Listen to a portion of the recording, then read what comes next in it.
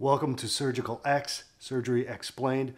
My name is Paul Halfman. I'm a certified surgical first assistant.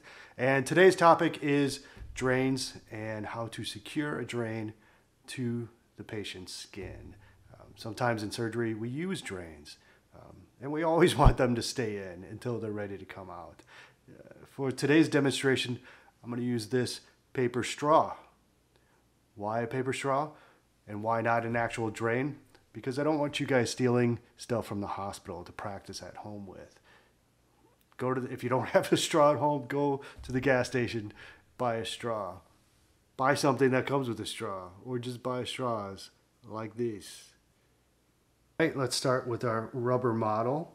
This is the area where I want the drain to come out, and this would be the wound area or cavity that I want to drain. Okay, so I have a pocket knife. Of course, the pocket knife isn't part of your typical surgical gear, but I've created a path superficially to deep inside the wound.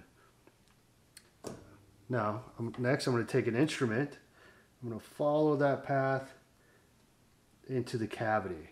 Now, when you're inserting a drain, you want that drain to go directly from the sterile package into the patient. You don't want it laying on the back table, Mayo stand. Definitely don't want it laying on the patient's skin. It could draw bacteria into the wound and be a potential source for infection. So try to get that drain directly from the package into the patient. Grab it with your instrument and pull it through. Now you'll notice I'm going from the wound or body cavity out to the skin. I'm not dragging from the skin down into the wound and dragging whatever bacteria might be on that skin down into the wound. And we'll pull it out. There it is. There's our drain. Now, we also want to consider direction. Drain, you probably want to drain downwards from the patient. So I have the direction facing this way. For this example, we'll call that downwards, or a direction that we feel is going to be comfortable for the patient. Next, I'm going to take a nylon suture.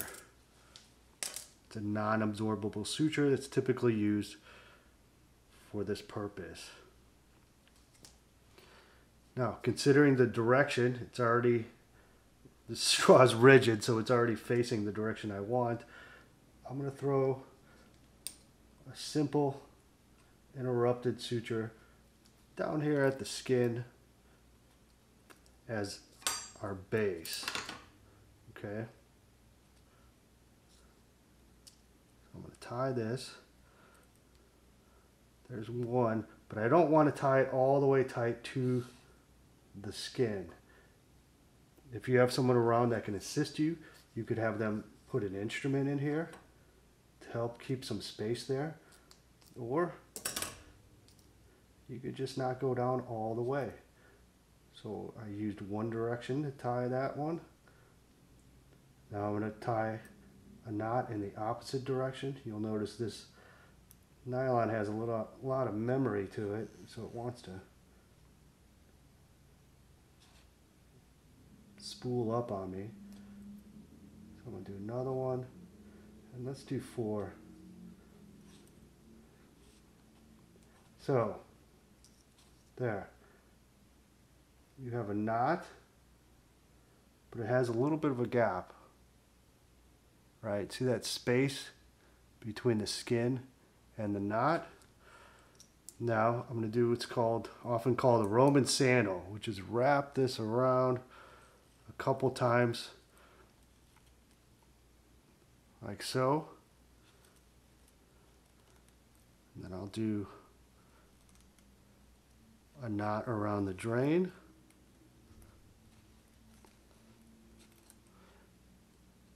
Since this has a lot of memory, I'll do 5 throws with my knot. Like so. And I'm going to cut these tails extra long. So there you have it. What are we looking at? We're looking at a simple interrupted suture at the base here with a gap, right? So we're not strangulating the skin there. Wrap that around the drain in a Roman sandal style, and then I tied another knot at the top. That'll hold that drain in place until it's ready to come out.